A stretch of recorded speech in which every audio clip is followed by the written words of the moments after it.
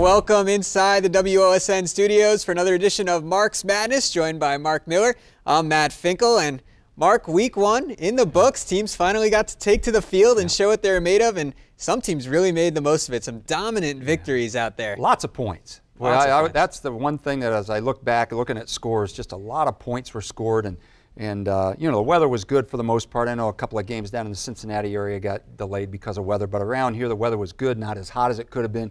It was a great way to kick the season off. Absolutely. Let's start with Lima Senior. They had a dominant win. They got that clock moving in the second half. You were there with Mark Shine. That's right. What did you see there out of the Spartans? Well, I saw that they're pretty good. You know, they're pretty good.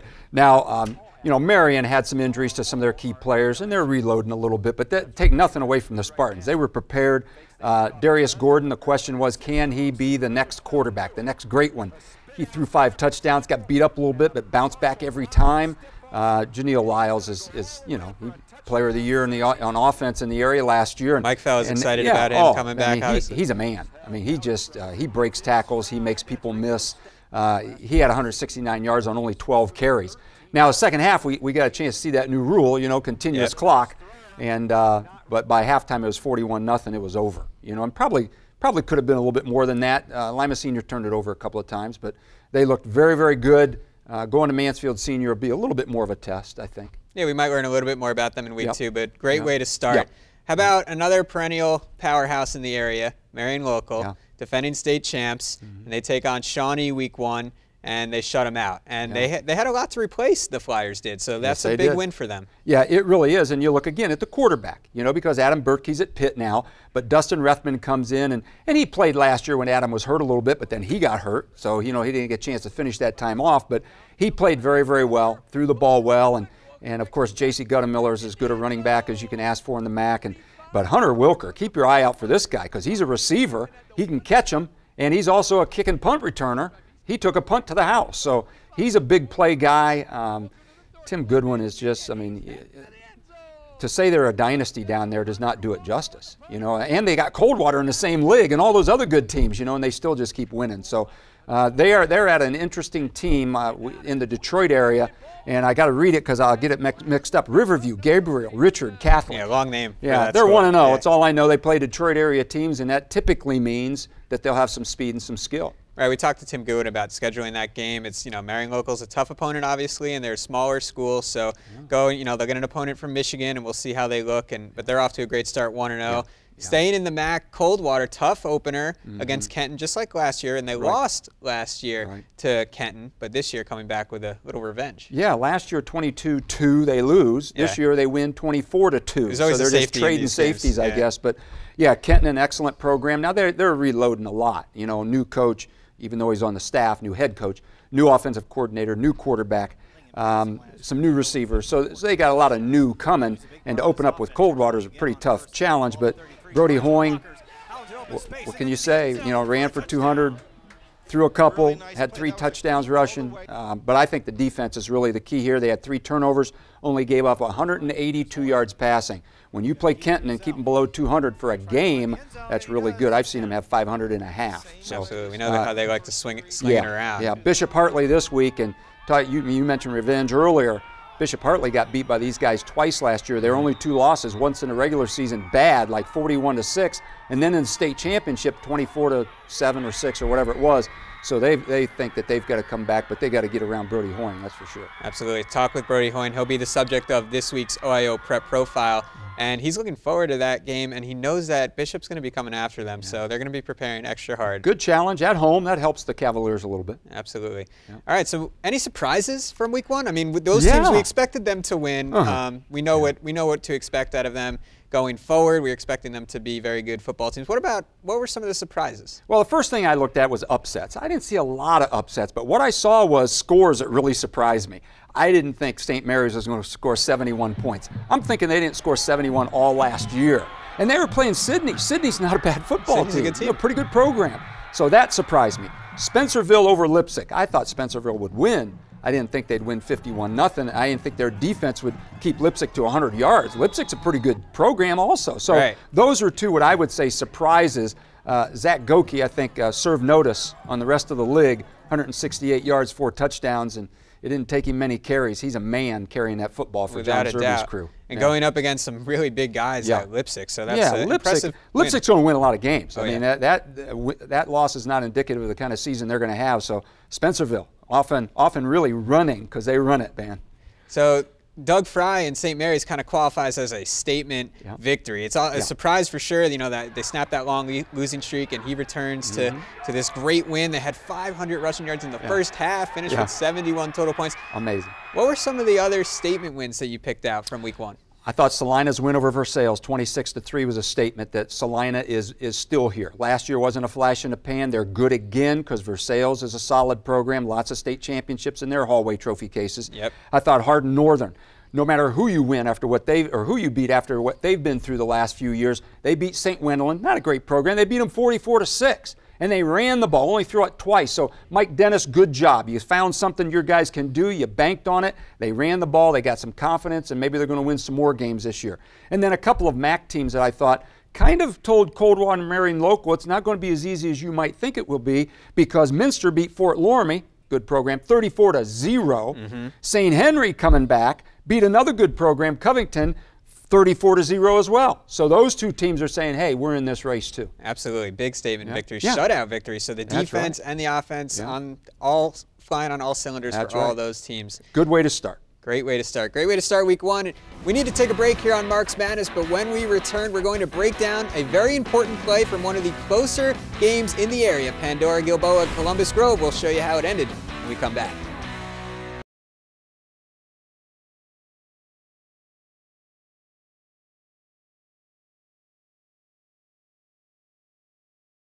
Welcome back to Marks Madness. Time now to break down a play, which we will do each week here on the show. And this week we're going to pick a play from Pandora Gilboa versus Columbus Grove, a good rivalry game, and it comes late in the game. Grove is trailing 28-22, but they've got the ball moving with 2.5 to play. Well, this is Reed Steckschulte. He's going to throw a little swing out there with a receiver blocking.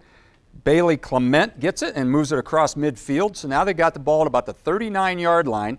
And here's the play. He rolls left, Steckschulte again, and lets her fly, unnatural side, and down there is his receiver, Aiden Fortman. Now, Aiden gets by the DB that fell, the free safety's not there, and he gets into the end zone. And that put him up, or tied the thing up, and then they win it later. Here, take a look. Good protection up front. Allows the quarterback to let her fly because he's just giving his receiver a chance. It is a one-receiver play. There's not another red shirt in the screen. And he threw it up. The DB falls, the receiver makes a nice play, gets across the goal line, ties it up, and then they win it on a bad snap on a punt later on. But that allowed them to stay in the game, and sometimes you just got to throw it down the field and give your guys a chance, and that's what the coach did, and the players executed. How about that throw going across the body? Not easy. When you're rolling to your left like that, not an easy play. Well, Reed's an excellent athlete, and that's why he can roll left and do that kind of stuff. And I'm sure part of it was if absolutely nothing is there, run the ball down the sideline, get out of bounds. They still had a little bit of time on the clock to try to score. They didn't have to score on that last play. Right. But I thought he did a great job of putting a little air under it, and the receiver timed it up. The DB hit the deck, and the other one wasn't in position to make the play, touchdown, and they go on to win the game. There was some contact on that play, and I don't think a flag was thrown. No. And the play stood 28-28. From there, a safety ends up winning it. Such an exciting game. 30-28, Grove comes out on top, and a great play all around by Reed Steckschulte and the Bulldogs. Time for another break here on Marks Madness. When we come back, we're going to preview some of the Week 2 games that we've got our eye on.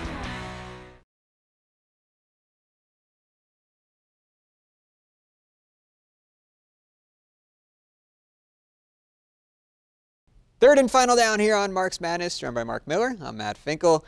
Mark, now that Week 1 is in the books, we can kind of take a look at the overall conferences and figure out who had a strong start. Who do you think had the best start as a conference overall in Week 1? Well, I think the best start was Northwest Conference. But the MAC, who everybody around here looks at, and they play non-league the first 2 weeks, so they got another week of non-league games. They went 7-3, and some of their teams that have been struggling the last couple of years that still have proud tradition had big wins, so they could be in for a really good league year. But the Northwest Conference, 7-1, their only loss was Paulding, and they got beat by a very, very good Wayne Trace team, and so they could win some games, and that whole league could have a really good year. So we'll see, but you know, the MAC is, after week number 2, we'll see, because they'll beat up on some more non-league people. Absolutely, but great start for the NWC. Yep. Also mentioned the WBL goes 5-5, and they had some close games. Elida, St. John's. St. John's came out in double overtime in that one. Yep. So we're going to see some great football throughout, and this is just a little barometer of where the conferences stand. That's right. After week 1. So now let's turn our attention to week 2. Okay. A lot of good games on the schedule. You will be at Ada, and you'll be at Spencerville with for Ada. Spencerville, a nice matchup. That'll be a nice game. Yeah, NWC matchup right there. What other games do you have your eye on? Well, you know, because of how good they are and that they played last year in the state championship, I got to look at Bishop Hartley at Coldwater. Absolutely. You know, we mentioned that twice Coldwater beat them last year, both fairly comfortably, although the state championship was closer than the score might indicate. But, you know, that's a big game. Columbus Bishop Hartley is a proud program with state championships, and they're coming to Coldwater to try to repay them for ruining their season last year. They're only 2 losses. Yep. And Coldwater, you know, trying to hold serve. We beat Kenton. They're pretty good. How good are we? Can we win another one against a quality team? So I think that'll be big. Revenge is the factor with Bishop Hartley, no doubt. Absolutely. And think about Coldwater. I mean, their 2 non-conference games are Kenton and Bishop Hartley. Then they get into the MAC. If they make it back to the state finals, they will really deserve it. And I know they did the same schedule last year and they won it all. But I mean, Chip Otten has that group ready to go each week, and they always have tough opponents. Yeah, he really does. He needs to hang on to those 2 games, because what we're seeing with Marion Local is nobody will play them. Yeah. They're a small school. Nobody wants to get beat by a smaller school, especially good programs, and so they're not getting playoff points. Coldwater holds on to Kenton and Bishop Hartley, win, lose, or otherwise, they're going to get lots of points from those guys. Absolutely. LCC has another big game week 2, taking on a MAC team in Delphos St. John's. Yeah, you know, that's the war. You know, call it what you want, basketball or football, the holy war, and the kids really get up for that one. It's a lot of fun. And 2 good programs. Delphos St. John's proved last week that they were able to replace those 2 elephant backs that they had in there the last couple of years to be a pretty good team. And LCC, we know, is loaded up. I think another game that will be interesting in the city is Lima Senior traveling now to Mansfield Senior. I don't know that Mansfield Senior is as talented as Lima Senior, but they're going to have speed and skill. And to get on a bus and go a couple of hours, that'll be a good test for Mike Fell's guys. For sure. That'll be a fun, and that's a great traditional game too. And then the WBL. Yeah, that open league play starts. That's right. League play starts in a big way, because you got Bath at Salina. Bath played very well against LCC but lost, and Salina is good. So Bath, you know, doesn't want to start off the season 0-2. Elida at Defiance, same kind of thing. Elida's 0-1, going up to Defiance, tough place to play. And then what could be for the league championship, this is awful early to say that, but Wapak at Kenton. Huge game. Yeah, Kenton doesn't want to go 0-2. They haven't done that in forever. Right. But Wapak's really good, so let's see what happens there. Coach, we're going to find out a lot about the WBL with the result of those 3 games. Big week for the WBL. Yeah. Coach Travis Moyer has that win streak of his own in the 50s, so we'll see what Wapak and Kenton get when they get together this week. Also, you can check out Corey Ross and USV on the Family of Networks. Ada Spencerville, you'll be there. Bishop Hartley Coldwater, and that St. John's LCC game will also be on either WOSN or WTLW. That's going to do it for this edition of Mark's Madness. Thanks for joining us. We'll see you next time on WOSN.